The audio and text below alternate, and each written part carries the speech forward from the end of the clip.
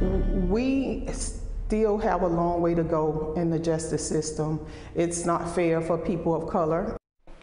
10 years later, progress, but not perfection. Before Trayvon Martin became the face of a movement, he was a boy from Miami Gardens who loved football, babies, and his mother. Now his mother is reflecting on the past decade since her son's death. I was in disbelief. I was numb to the fact that he had just told me that Trayvon had been shot and killed. And so I remember backing out of the parking space that I was in, and I remember getting on I-95, getting on the expressway, and at that particular point, I believe that's when it hit me, and I pulled over on the side of the street, and I just cried out to God. I don't know how long I was there. I know that I turned the car off. I remember cars passing by. I remember me just screaming and yelling, to God. What went through your mind as those details started to trickle out? It took some time for people to find out what really happened, because I didn't know what really happened. From the news, it said that two adults had gotten into an altercation, and that simply wasn't the case.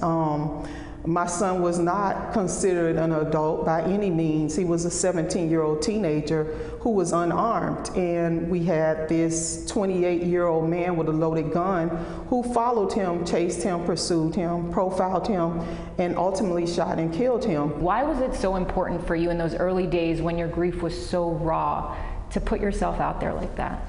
I believe the reason why I spoke out for my son is because he had no voice. He was no longer here. He had been shot and killed, and I felt like I had to be the voice for my son. Even though my emotions as a mother and as a woman was telling me, don't go, like it's gonna hurt too bad if you went to Sanford.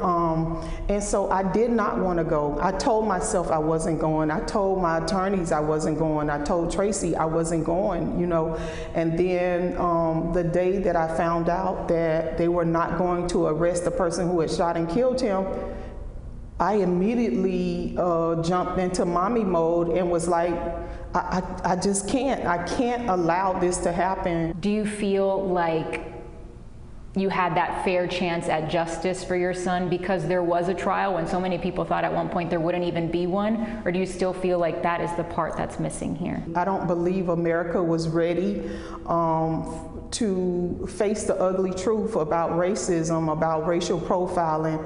I don't believe they have at that time in 2012. I think we have progress to move forward, that we can charge and hold people accountable for when they shoot and kill people of color. Let's talk about some of that progress. There's been convictions for Derek Chauvin, there's been convictions for Kim Potter, convictions in the killings of Ahmaud Arbery, the three men who not just convicted of the crimes, but also in addition convicted of hate crimes. I definitely see progress. Like I said, when people are being held accountable for taking a life, that's progress.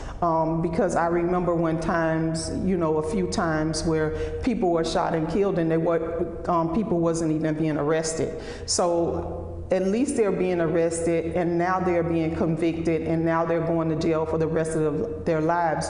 But we also have to remember that lives were taken. I noticed you're wearing a shirt. I'd also seen it on your social media. 10 years, still standing, still strong. And I think one of the questions that a lot of people might wonder is, how? How are you still standing so strong?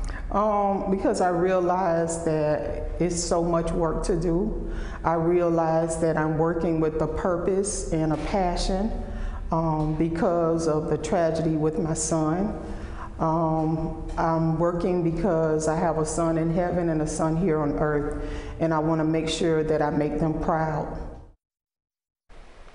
Join us for 2 hours of coverage 10 years after the death of Trayvon Martin. Watch Gail King and CBS Reports at 8, followed by our CBS 4 News special at 9, only on CBS News Miami. To watch it, download the CBS News app or Pluto TV.